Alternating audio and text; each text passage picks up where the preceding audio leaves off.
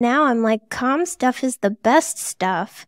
And now, my nervous system is healed and I can enjoy peace. But in the beginning, I only wanted chaos, and I would chase chaotic jobs, chaotic relationships, just to fill this need and make me feel comfortable. And then I would blame everybody else for my situation because I was always the one that things were happening to. I always got the bad job, always got the bad relationship, always had the bad friend. And it took me a long time to recognize my role in all of that stuff coming my way. Well, and that's big in resiliency. So I think resiliency is a lot of connecting with your power to choose. Because again, like that stuff doesn't fall out of the sky. Like you accepted those jobs. You actually pursued them and applied for them. It's hard to sit in the mirror and go, all right, how did I get here? A giant didn't just drop me out of the sky right here in this spot. I have made so many choices to get here. My choices in how I'm thinking about it, my choices in what I'm allowing in my life. And that means I'm in charge of what I'm allowing in my life. And if I just step into that power, that is an action of resiliency. That is a self-respect. I don't think we can be resilient without self-respect. It is self-respecting to be resilient, as is personal responsibility. It's part of why I'm so pissed at how nasty politics is and media is, and because I think it's celebrating and lifting up the worst of society. Immaturity goes, it's your fault. It's not me, it's you. Shame on you. I didn't do anything wrong. I'll be better when you're better. I'm just going to sit here and pout and be pissy. And everything about modern society and the internet is encouraging that kind of way of being. You didn't say the word that I think you should have said. You just traumatized me. We are teaching people to diss personal responsibility and to glorify blame. And all it's going to do is make people anti-resilient. It's going to make them splat. That's why the suicide rate is going.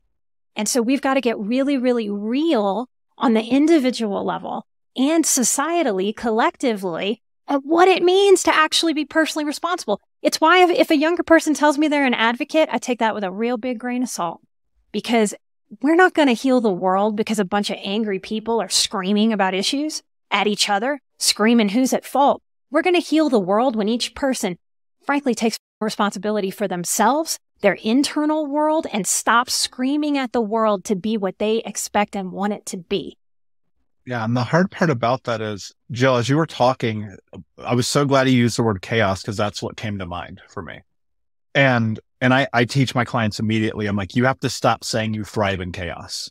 You hear people say that all the time. I'm like, motherfucker. I used to say that. It's gross. Like, if you think about it, it's insane, because why would you not want to thrive in peace and joy and hope and harmony and kindness and compassion and power, right? Being in chaos is like, I have a stack of bills on my desk that I'm not taking care of, and debtors are calling me, and I am overweight, and I'm destroying my life, and my family doesn't like me, and I got fired from another job, and I had unprotected sex with the 12th person this month, and life is good? No, dude, you're high, which you probably are also. And so it's like, okay, if you're thriving in chaos, like, are you really thriving, or is it just something that you've been conditioned into?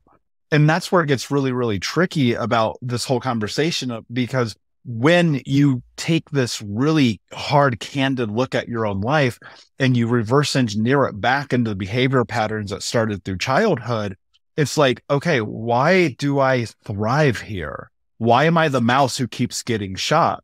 Because it's really just become indoctrinated in you in a way where it's normalized. You're like, oh, it's normal for me to be in a relationship where we scream at each other. It's normal for me to be underpaid, but then complain. It's these normalities that we have in our life. It's like, it's only going to remain normal as long as you choose to have it be normal. And then when you're measuring that against, and look, I say this in jest, but like, I've been legit attempted canceled 4 times on the internet because of keeping it real. Because like what Nikki said, like, I said something that you didn't like, and now you're traumatized by me. It's like, no, I'm not gaslighting you because you don't agree with me. Like, that's not how this works. I'm not a narcissist because you don't like the way I speak. Like, that's not on me. Like, that's your own you have to deal with.